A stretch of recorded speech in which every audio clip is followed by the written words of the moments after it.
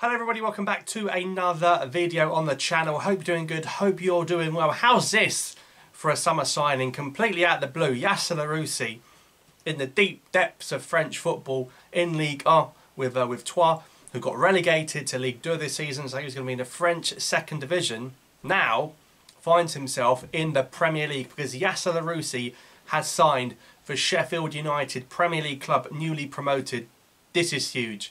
This is huge on many levels. It's another Algerian player in the Premier League. Now, I don't want to hear, oh, but he's playing for France and all this rubbish. Listen, he's very much part of the Algerian furniture. I don't think he's going to play for the French youth teams again. And according to L'Equipe, the French newspaper publication, Larouci as well as Gouiri will be the two players leaving the French under-21s and joining up with the Algerian team come September, inshallah. So this is huge, 22 years of age, young player. The way I see it, the left back in the AFCON, assuming everyone's fit and healthy, will be Ait-Nouri. And the backup now, with Larouci getting that move, he really has put himself in prime position to be the backup ahead of João Hadjem, who plays for Nantes. So really interesting to see the battle between Larouci and Hadjem to be backup left back and starter left back if there is a problem or an issue to Ait-Nouri. I don't think Rami Ben-Sebaini, even if he plays as a left back with Dortmund now, he's very much part of the centre half setup, I think, with Algeria now. That's the way Belmadi seems to be portraying his position. We saw that in the last international break. So Hadjem and Larouci fighting it out. Now, we don't know if Sheffield United are going to play that back five. They played it the last time they were in the Premier League under Chris Wilder. He'd be much more suited, I think, as a left wing back, and that's the way I think they're going to go. I think they might have the three centre halves again, the right wing back and the left wing back.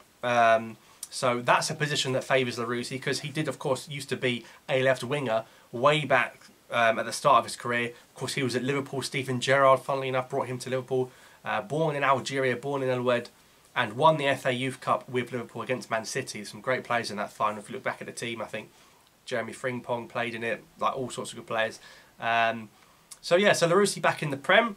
I think he played for Liverpool in the Cups. I don't know if he actually got any game time in the Premier League, so potentially another Algerian Premier League player on the horizon. I think he'll be very, very good going forward.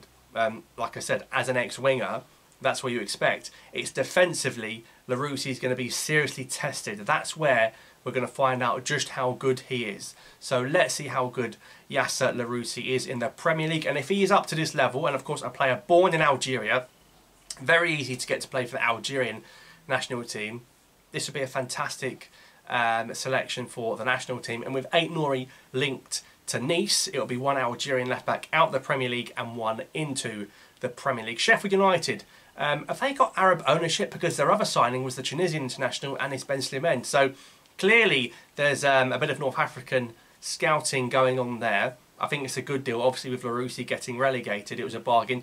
They have loaned him with an option to buy. So assuming that Sheffield United went down and Troyes came back up again, you could see him staying there.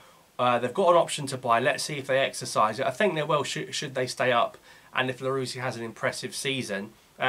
So the manager, Heckingbottom, he said, we're pleased and for a number of reasons. It's a position that we knew we needed someone and be able to get someone like Yasser in, who we think has the qualities and the attributes to add to how we want to play. So looking like a back five, and he's going to be left wing back. He's a very front-footed player. He's quick and loves to break forward from defensive positions, which again is how we want to play. He's played wing back at his last club, implying a back three and a back five. But he's interestingly said he's also been comfortable in a back four as well. We're really pleased to get this one done, and it's on the cheap with a loan. And Larouci himself is looking forward to it, saying to play for Sheffield United and play in the Premier League, I think this is a good project for me. I'm happy, and we talked about the team, the project here, and the formation, and I think that will suit my game. I know a few players here like Rian, that's Rian Brewster, who was at Liverpool's youth team, and Iliman, who is of course in Daye, who's an international with Senegal. He'll go to AFCON as well. So that'll be good to see them again and to work with them. Can't wait to play. Hopefully I can play a part in some of the friendly games, and I'll have time to show what I can do on the pitch. It's a chance for me to adapt with the team and everything else. And he's straight on the plane in pre-season with them in Portugal. I think the Blades fans will be very, very happy with this signing. I think Ben Slimane is also a good signing. They had a great season last time when they just came up. I think it was the COVID season. They got in the top half. it's going to be tough. It's a very competitive Premier League, all the money going around, but Sheffield United know what they're doing.